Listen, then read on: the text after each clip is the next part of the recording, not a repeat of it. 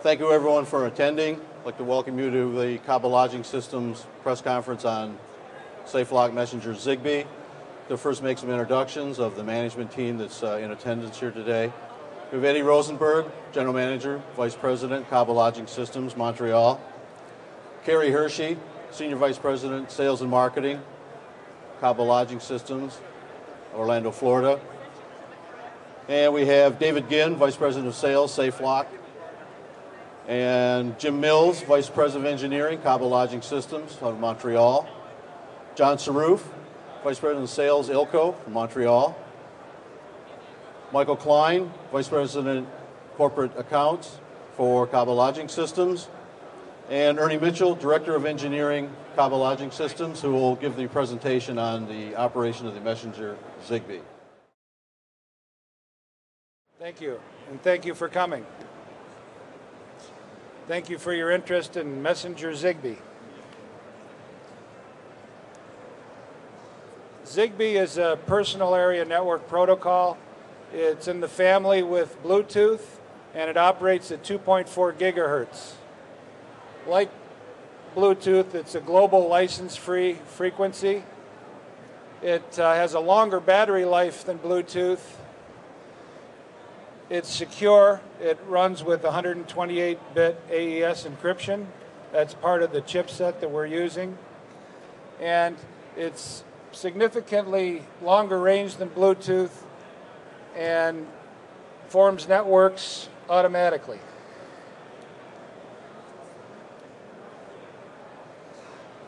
The ZigBee Pro Stack is a new software that's available with the ZigBee chips that we're using. Prior to that, it was the ZigBee Home Automation Stack. The ZigBee Pro Stack is scalable to thousands of nodes, whereas the Home Automation Profile had issues with about 100 different nodes. So it's, for our application, ZigBee Pro Stack is a requirement. The ZigBee Pro Stack selects the frequency that's quiet. It operates at that frequency, and it has the agility to move around to different frequencies. There's 16 frequencies available. When the ZigBee radios turn on and they form a network, they pick the frequency that's best, and they have agility to shift frequencies. And there's deep sleep modes that allow a product like a door lock that's battery operated to have a very long life and still be a radio that's constantly checking on the network for messages. This is an example of a ZigBee network, and there's a coordinator hub, and that's the gateway device where the IP in the hotel connects to the wireless ZigBee net.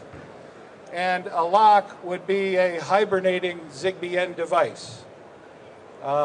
Every 2 minutes or so, this lock is going to wake up, check with its parent to see if there's any upstream messages that have been sent from the server downstairs. And the lock will also wake up every time a key card is used and send a message through the routers that are in between the lock and the coordinator. There may be one coordinator per floor, maybe one coordinator per room, depending on how many ZigBee devices are in that particular area.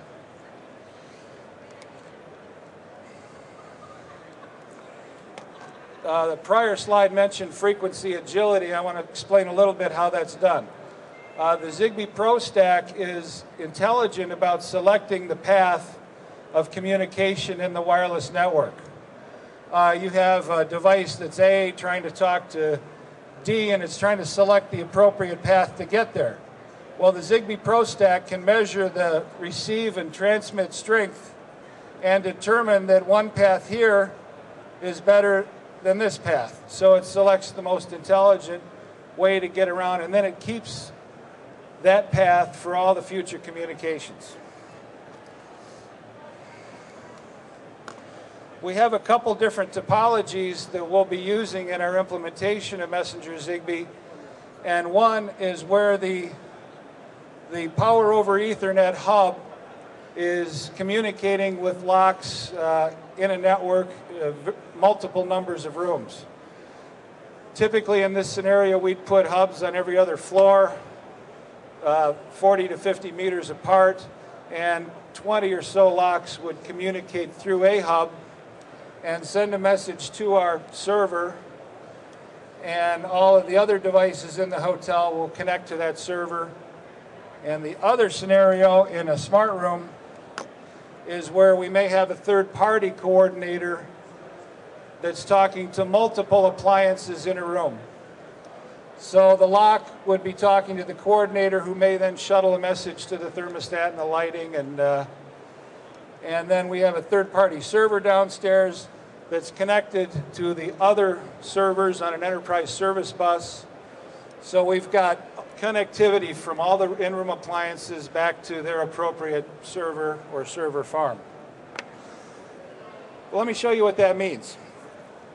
When you're checking into a hotel and you get a card that's a new guest card, that hotel will have programmed a particular smart room scene, so that when you arrive and you use your card to unlock your door, a particular assortment of lights may come on. The drapes may open, a certain amount of lights turn on, television set turns on with the advertising. When a housekeeper enters the room, we may want the scene to be all lights on. So when she uses her card, all the lights in the room turn on. So you don't have to go around and turn on all the lights. When the room is clean and the housekeeper's leaving, we'll have another card, which is a room clean card. And when it's used, it will turn all the lights off for her. And also send a text message to the inspector that it's time to check that room out and make it available for sale. So, no wires, that's ZigBee Messenger. Questions?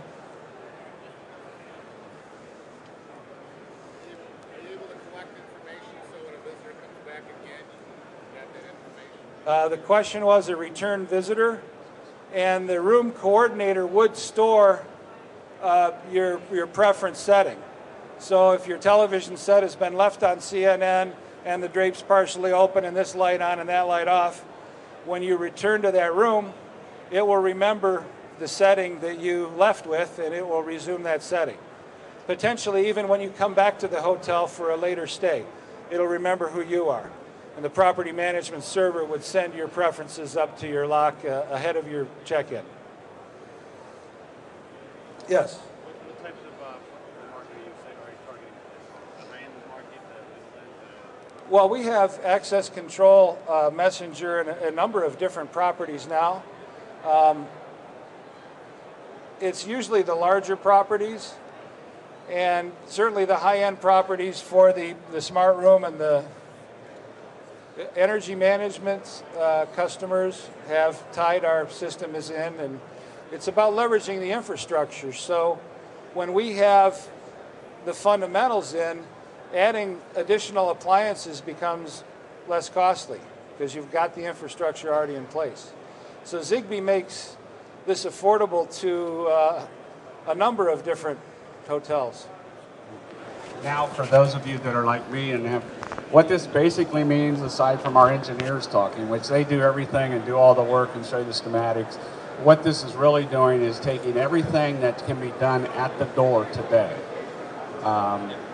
Locking the door, unlocking, guest check, change room key, all the things that can be done at the door, interrogation will be able to be done online, from any location, remote location in the hotel.